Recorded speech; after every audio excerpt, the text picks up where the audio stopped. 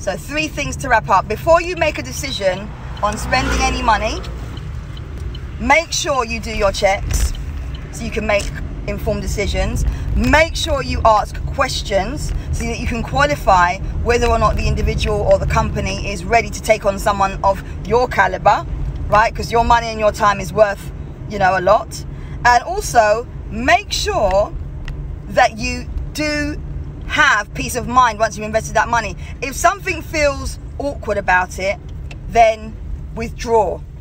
Don't invest. Say no. Decline it. All right, this is really, really important.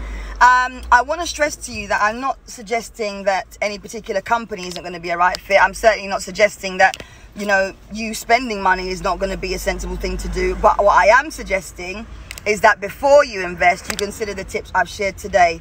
As I said, the lady that I spoke to has invested over £800 on a course that she didn't need. And that course was a course that was for someone who's perhaps already in business. She hasn't even got a registered business. And I know that many of us get stung with that. And that's what prompted me to do the live today. So if you're watching now and it resonated with you, then let me know in the comments. If you feel that you've got questions for me, then let me know in the comments.